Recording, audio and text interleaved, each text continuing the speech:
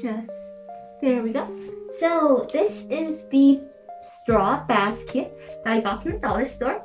It's very pokey actually. And it's like not a perfect square, like rectangle. It's like kind of wonky and tilted. Oh well, oh well. It's pretty nice. I like it. I've always wanted a straw basket. Like ever since I saw those on Michael's. Then the ones on Michael's are like $24. This I got as just 8. I haven't even taken the tag off yet. Can I have my scissors? Here. So I am going to have to decorate this. I don't know how I'm gonna do that yet. I was thinking like maybe with lace, like a lace trim around the edges, or like a bow at the top, or like a bow at the side or something. Or maybe I can like, cause like the lace that I have, this lace, I could just like, I realized that if I put some thread through like these holes and I like tug it together, I can kind of make a flower. So I could do that maybe? It's pity because like the dollar store near me, there isn't any lace. But I do know that some dollar stores, they have lace. Like, look at this gorgeous lace that I got from a dollar store somewhere else. It's like a very nice crocheted kind of look. And like this is the vibe I'm kind of going for. But unfortunately, I am not talented enough to crochet like this. I have never tried micro crochet. Oh, I think it's got like woven too. So yeah, I can't really do this by myself, unfortunately. Like lately I've been using this as just like a hair ribbon because of the length. But maybe I can just tie it around this. That's like decoration. Oh, that reminds me, I also have to like make like a handkerchief or something to put in here. Because I realized lately the winds have been picking up and I don't want like the flowers to go scattering everywhere. So I'm thinking like having a handkerchief inside, like a very large one. Have it like in the bottom, put the flowers in and flip it over the flowers to hold it in place, kind of. That should keep it from like scattering. Because it would not be pretty if it's scattered. And it would not look aesthetic. But yeah, if you guys want me to take you flower picking one day, let me know. There aren't a lot of flowers now because it's summer and not spring. But like, I can still go flower picking for dandelions by the side of the road. Yeah. Let me just even this out. Let's see. And that could work. Like something like this. That's actually very cute, actually. I actually really like this. I need to get more of this ribbon from that $1 store. Where was that dollar store? Which dollar store was it? I don't know. I'll have to go searching online for dollar stores later and figure out which one it was I visited. Yeah, this is very cute. I like this. Oh, let's try putting the lace trim around it. Maybe we can like start from here.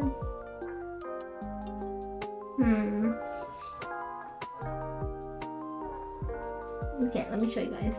What do you guys think? Do you think something like this would work? I don't know. I mean, I like it, but like the top feels empty almost. I feel like I need to add something more to the top. Ooh, pearls? Maybe I could string some pearls and I put it at the top. But then these pearls are too small. Should I get bigger pearls? I think it's doing that much money though. Maybe I can like crochet mini flowers? It's like I can't crochet like roses, like small mini roses like this with like embroidery thread. So if I like, maybe if I add it periodically around the top, it'll make it feel less empty. Maybe it's just me going crazy. I don't think I like it that much though. At the corner? I could add it at the corners. Or maybe I should just do a whole, I know that's gonna be too much. I'm going crazy. Dang it. What am I supposed to do? Should I get ruffles? What should I ruffle though? I don't really have any fabric to ruffle. And I do have that lace fabric, but like, I'm gonna save that for a project.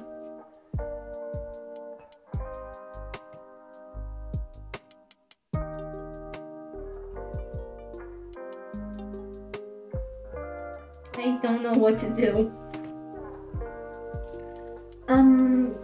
But hey, we've got something. I mean, I could just leave it as this. Like, I could just leave it as this actually.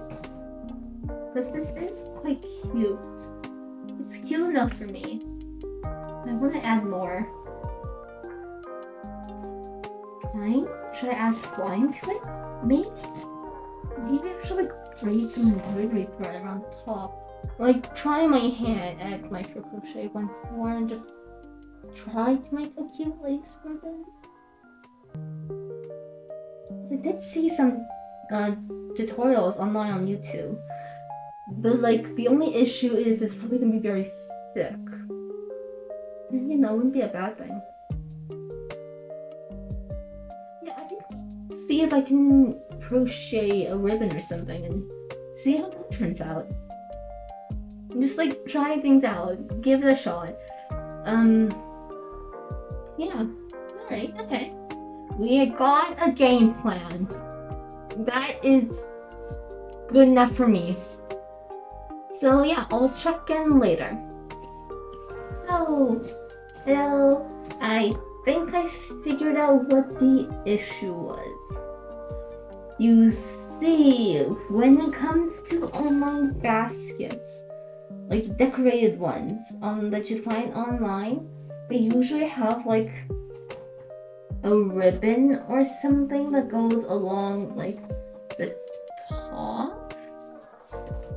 Like it goes along the top like this, and the lace part will come out like that.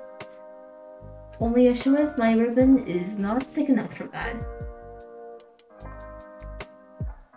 So I could crochet like a large span of just like a rectangular fabric.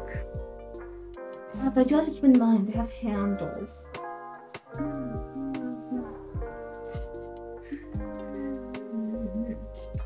So many things to do, so many possibilities.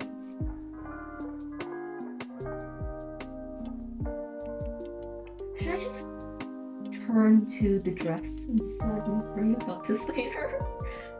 I mean, that's how I've been kind of working. Like, all of these things will have to be finished eventually, but it'll probably be finished around the same time. So, wait, it will actually be a good thing, because this is meant to be an accessory to the dress I'm making to go flower picking. So, it would make sense that I would make the dress first and then the accessory after. Am I trying to justify me abandoning this for now? Yes. But I also like really want to make a dress. It's like I already have the bodice down. I already have like the hard part done and over with. Now I just have to make the skirt. So yeah, I am going to do the dress and ignore this mess until further notice. Hello. So I have decided that I am going to work on the basket later. Cause I really want to work on the skirt and the dress for now. Cause like, I mean, I do have the pattern, so I might as well. Anyways, I just remember the pattern is downstairs and my fabric is upstairs. Oh, right. Let me show you guys the fabric I'm going to be using. Ta-da! It's a very, very nice pad. It's like a very warm gray color. Here, see? There is a hole over here because it's like from my parents' old bed sheets. But beggars can't be choosers. I like it. And it's only like on the cover. Not the cover. I don't know bedsheet parts. But it's only like one layer that has the hole. I have like the other layer with like the stretchy elastic. That one doesn't have a hole. Anyways, I'm gonna take my iPad so I can go downstairs and see what we can do with the pattern. My sewing room is a mess. Yeah, this is my sewing room. It's very dark. I'll have to open up the blinds. This is the dress that I used to make the bodice pattern from. It's a very nice dress.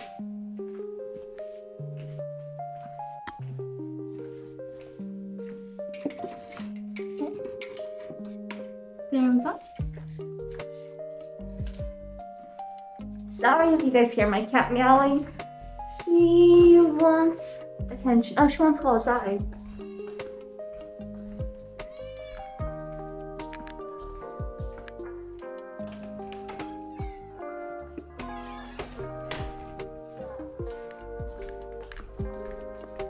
So, right, the bodice. This is the mock-up that I made. It fits pretty nicely.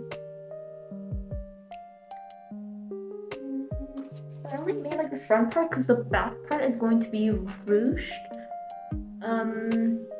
What's it called? Ruched? What was it called? I forgot what it was called. But like, you know when you take the elastic thread and you like thread it through the fabric and like it scrunches together? Yeah, it's gonna be like that because that way I won't have to add a zipper.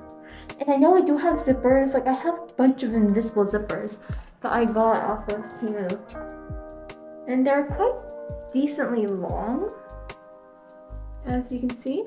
But like, I don't know, I don't want to add a zipper. Zippers are a pain to add. But yeah, I will see if this scrap of fabric is enough for me to cut the bodice out of. And I'll see if I decide to make a lining from there. Yeah.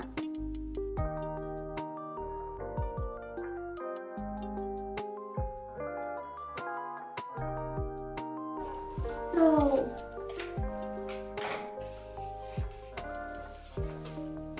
this is like the front bodice panel. This is the back panel of the bodice. And that means this is the side bodice panel. It actually took me an embarrassingly long amount of time to draft this pattern, even though I already had an existing dress to make the pattern out of. But I eventually got it. Let's see, how should I do this? I do not have enough fabric for this. That is fine, I have more fabric upstairs, I can use that. But for now, let's focus on, I suppose, the front bodice pattern and yeah, just the front part. Now I just have to decide where I want the middle to be. Do I want this like a stripe to go down the middle? Or do I want it to be like off to the side? Or how should I do this? Will it be easier to cut if it's like but the thing is, this isn't like a perfect rectangle either. So the lines aren't really parallel. Oh geez, let me think. Do I want this stripe to be in the middle? That could be cute. Or do I want this stripe to be in the middle? That could also be cute. Maybe this. No, I don't have enough fabric. But this stripe or this stripe? Do we want the thick stripe to be in the middle, or do we want the thin stripe? Because I can't tell. I like both. Oh jeez. See, this is why it takes me forever to complete a project. I'm like, I spend half of it just sitting here or standing here, just wondering what I should do, because like, both could turn out so nicely. Like, is the middle one too thick? Possibly here. I might not have enough space to cut out all the other parts. Or should I?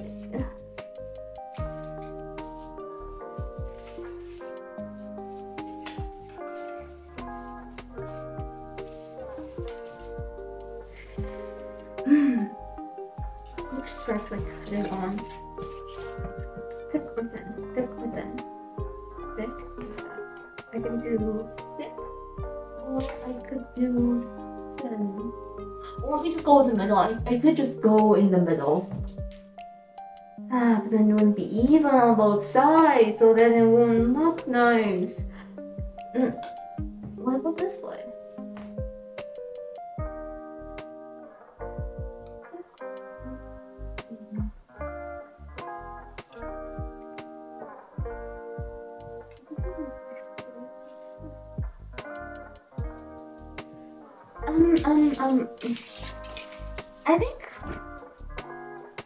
I think that I'm going to go with the thin, because I do like the thin one more, like a bit more, because I like it gives off like that, you know, those like shirts that are, my brain is blanking.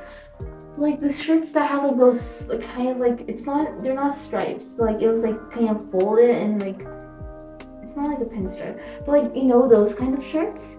That's what a thin one reminds me of. The thick one's a bit too thick.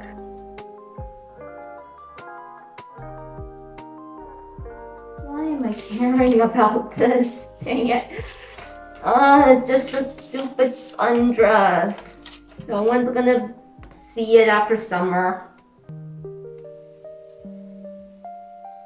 I guess I'm cutting this out of the thin part. Oh, that's a lot of leftover fabric on the sides. I could definitely fit the other parts here, barely.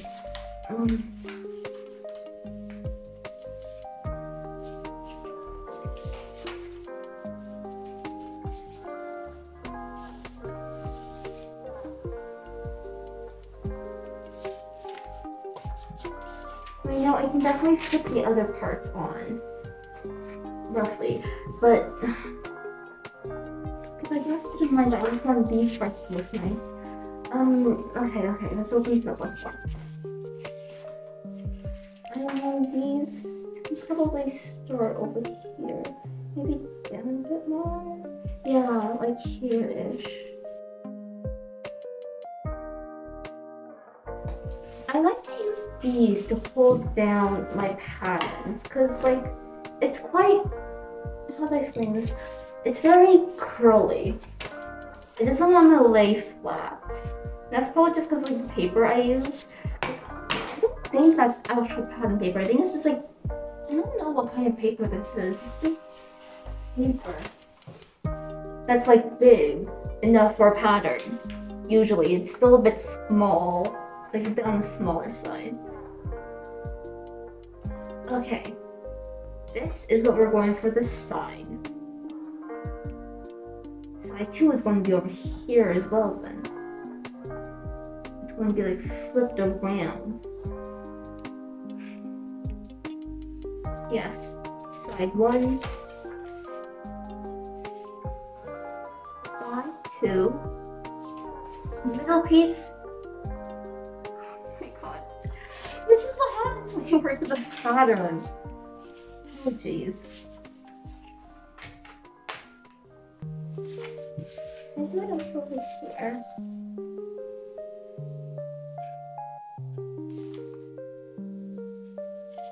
Oh wait, right, this is double-sided.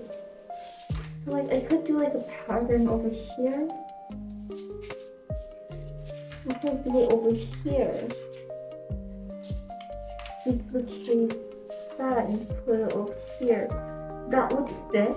And then the top, I have plenty of room in the top to choose which one I want to cut it out of. Does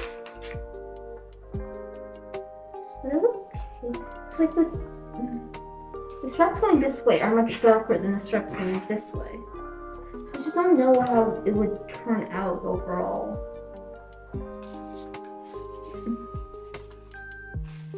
Do you want to go mostly up and down? Because I'm very short, so if like vertical stripes would make me look taller-ish, skinnier.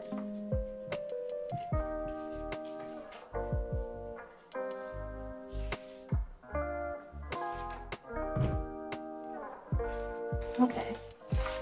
This is far too much stress for cutting out the stupid bodice. Okay.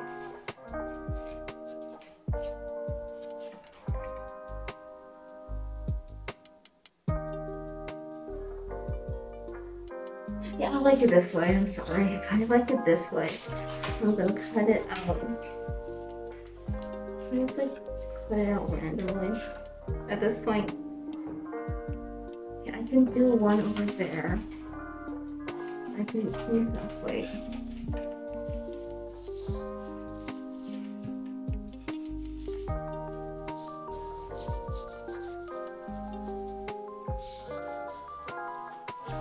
Yes, I know. I got real nice. Let's a little bit more. Yes, I can do one over here. 1, 2, 3, 4. 1, 2.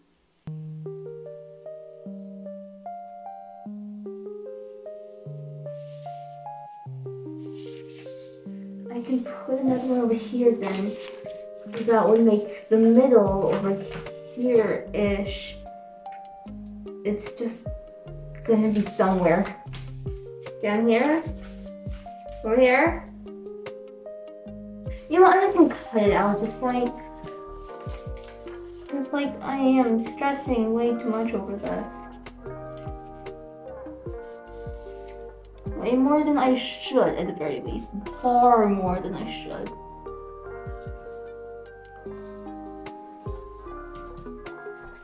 Yeah. I like to pin things out when I cut it. Cause like I don't like using chalk because it doesn't look nice. Plus the lines are usually everywhere. So I would pin it instead. And by the way, the patterns I make, they usually don't have seam allowance.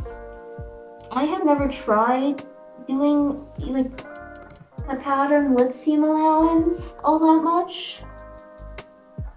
Cause like I don't usually buy a lot of commercial patterns. I just like watch videos online, listen to them as they talk about their measurements, and then try my best to recreate that pattern.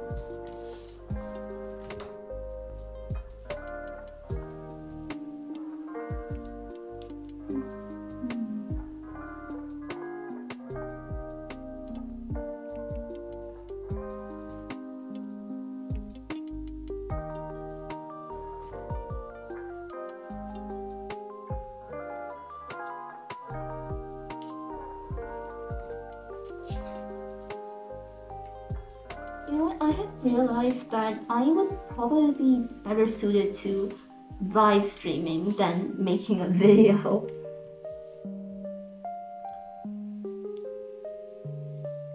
I do like talking to an actual audience and listening to their feedback. It's not good.